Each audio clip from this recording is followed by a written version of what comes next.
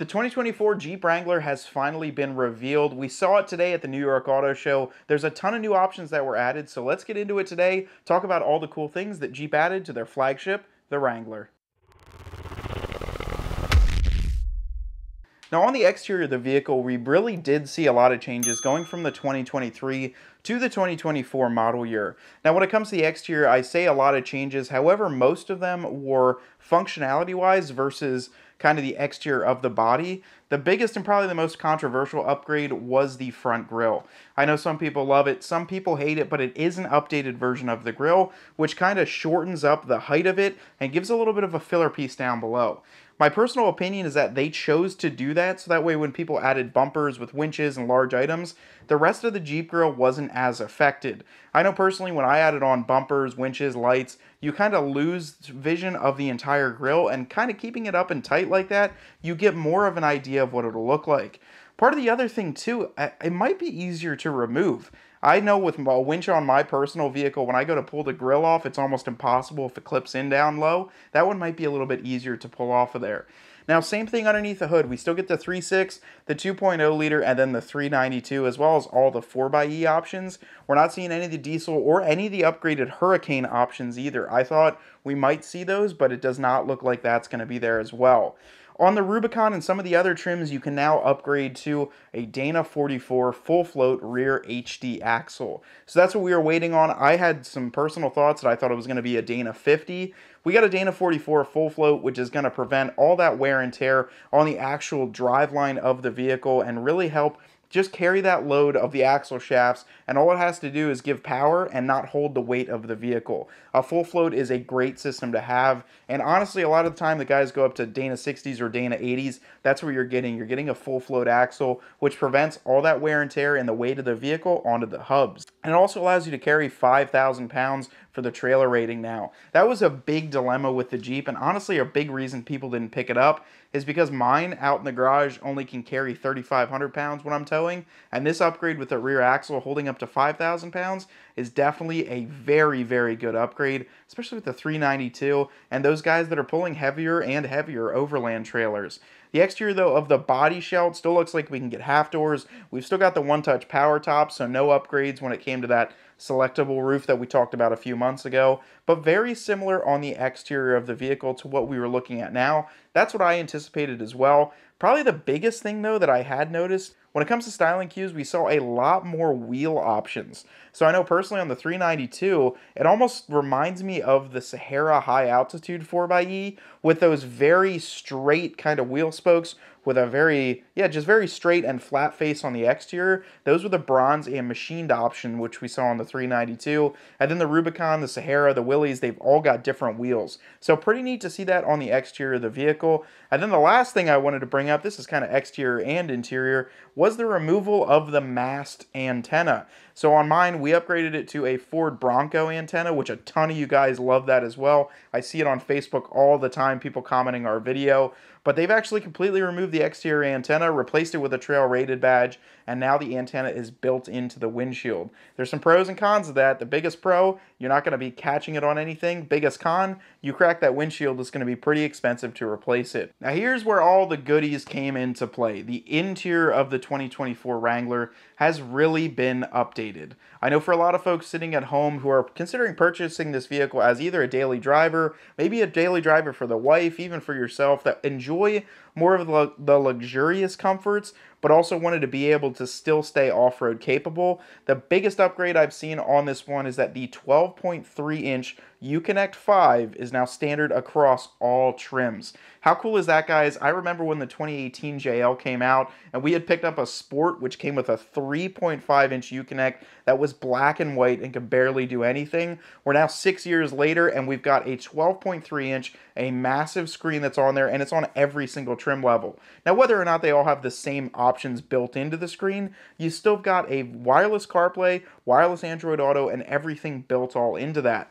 Now, they also uploaded what's called Trails Off-Road and gives you a ton of trail mapping and all sorts of other things built in, including all the Badge of Honor trails. It's a little bit confusing to me why they didn't choose Onyx Off-Road. We're good friends with the guys over there, and they've been partnering with Jeep, and for a while, you actually got the trial membership of Onyx Off-Road with the Jeep Wave program. Still need to see it integrated, but also a pretty big change to that cluster. Now, the coolest thing as well is that they've incorporated still that same dash panel on the passenger side, but you can kind of see this entire piece looks like one big bezel. We didn't see the full digital cluster, which I 100% thought we were going to. It just looks like a larger bezel around the standard tachometer and speedometer that we normally have with that full digital cluster in the center. The one thing I'm not too happy with, or something I noticed, is that this entire screen and complete infotainment system seems to poke out a little bit more. If you guys look at the start-stop button, there's actually a little bit of a shroud around there that might be about an inch and a half out, because the entire thing is pushed out. What makes me curious is, will this be adaptable to the older year JLs, to the 2018 to 2023? We'll be able to swap that in. We're going to have to wait and find out, because I know we'll probably be trying that here if we can swap it out. I love swapping out radios and tech and seeing if I can get it to work, so you better believe we'll be trying that out. Second biggest thing is the 12-way power adjustable seats. Now, these are only available on certain models and trims, but that was a big thing that came from a lot of folks, is we want the power seats. It's 2023 now, it's 2024 model year. You guys got to be kidding me. We're still with these manual seats. For me personally, I don't have that big of a deal with it. Once I set my seat to where I'm at, I don't really have my wife driving it. There's not a ton of other people that are in there. I set it, and the only thing I have to adjust sometimes is the height, because it'll automatically go down a little bit. But the 12-way power seat will be pretty neat. You'll probably be able to set that with some memory options if you've got multiple people driving. And from what they're saying, it is also water capable up to 34 inches. There's actually a shot I saw of a 392 going through the water, and it was inside the tub. So they probably really reinforced that with some waterproofing. But I don't know. I'm on the fence about it. I'm sure a lot of folks at home are going to like it, and then the Jeep purists are absolutely going to hate it. With that being said, we also saw a lot of new interior colors. So we saw some greens in the high altitude. We saw a new beige kind of, I don't know what you would call that, gray color in the Willys. And then the Rubicon 392 is going to come standard with the full red seats. That's pretty big shock to me, but overall, though, it's going to be a huge change. Now, I'm going to throw this in the interior section, but we did see a new color also come back out, and this is a new old color. That's the Anvil. I absolutely love that color in the 2013 10th anniversary JK. The Anvil is a sick color, and it's replacing the Stingray, so that color was probably just as popular. They decided to add that onto the lineup now. For another thing on the interior as well that I noticed, on the Sport S and up, all of them are going to have the forward collision, the adaptive safety, cruise control, and that entire group built in. So we can see that on the inside right behind the mirror. It's the same if you add the advanced safety group, but that's now going to become standard on the Sport S and above. Some of the other cabin upgrades actually came from what I would say the Bronco inspiring it. Jeep decided to add full curtain airbags on the front row and second row, so in the event of an accident, you've got airbags up in the roll cage and they will deploy, helping prevent you or your passengers from hitting that roll cage and getting any more damage in the event of a severe accident. That's a huge upgrade for me, and I gotta say that with a child, with a family inside there, that's definitely a big one to be able to know that if something, heaven forbid, happens, we've got a little bit more airbags up there that are going to protect us. The next thing that's also really, really neat on the Rubicon X, the high altitude, and the 392 is the availability to add a more of a refined cabin experience. Now, I'm not sure what they call the package. It's called, called a standard, or it is standard premium cabin package, which includes acoustic front glass, reinforced sound deadening in the carpet and on the B-pillar, the front windshield support, and all sorts of areas of the cabin, which is going to eliminate a lot of road noise. I'm sure the thicker carpet, the front acoustic glass, as well as that sound deadening is really going to give an improved drivability for those that are coming from a loaded up luxury vehicle that want to explore the Jeep lifestyle but don't want to off-road all the time and want to make sure that that daily commute is really even more enjoyable. But that's pretty much all that I can gather from the interior without the addition of the new 4xe. power box. It's called the Jeep Power Box, which gives you now 4 120 volt outlets on the side of the power box, and that's going to be on your 4xe battery, and those can produce up to 30 amps. So that's going to be really cool to see, especially for us if we're camping, off-roading, overlanding, to be able to use that battery for something else than just powering the Jeep. You can probably really get a ton of hours out of usage on a full-size battery that's underneath that rear seat. That's a really cool addition, and once again, Jeep just thinking outside the box, using what they've already got, and giving some more versatility to it. So before I talk about my kind of feedback on the entire 2024 Wrangler, and also my predictions for the future of the Wrangler, let me give you my favorite addition to the 2024 lineup. Now, obviously the screen is a big one, having that on all trims, including the base. That's huge. I love tech, and I think the addition of a nicer screen on the base model is really big. But the favorite or the biggest thing that I saw from this, we look at the comparison between the Bronco and the Wrangler and how much Wrangler has tried to adapt and overcome that competition in the space, is the Jeep Willys trim. So the Wrangler Willys trim is really the most impressive and the standout to me in this kind of full release of the model. I'll be honest with you guys, a lot of folks have been asking for what they're including in the Willys for a long time. A standard rear locking differential, the Rubicon fender flares, and now 33-inch tires coming right from the factory. That is a great entry-level off-road vehicle that's got a rear locker, a ton of goodies built in, all the new tech, and all the features that we've really been looking for an off-road vehicle. Now, honestly, I'll give you some credit to Ford, because without them and adding lockers onto base trims and adding Sasquatch packages onto base trims of the Bronco, we probably wouldn't have seen that. And I know you guys are probably thinking, why are we talking about the 392 or the Rubicon X?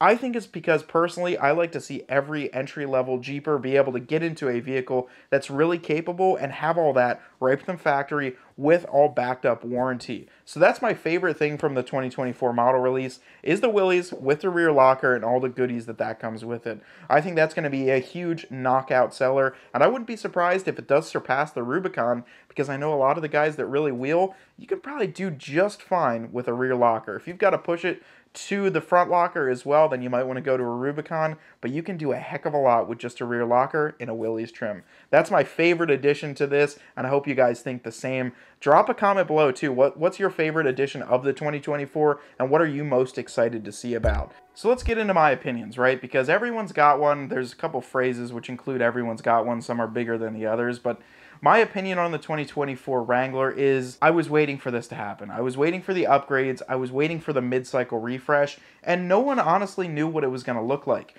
We predicted a lot of things that were going to happen. Some were accurate and others were not as accurate, but some of my opinions on it, obviously I'm very happy that the tech came into play on all trim models. The other thing I was happy to see was that they've included the two-door as well. So we didn't get rid of the two-door. I'm not sure on the manual though. I haven't seen any sort of inklings on if the manuals are coming back or if they're still dealing with the recall, so we'll kind of have to wait and see for that. Probably though, the biggest opinion I have is on that interior, on the tech section. I'm not as happy with the 12.3-inch screen that is completely horizontal.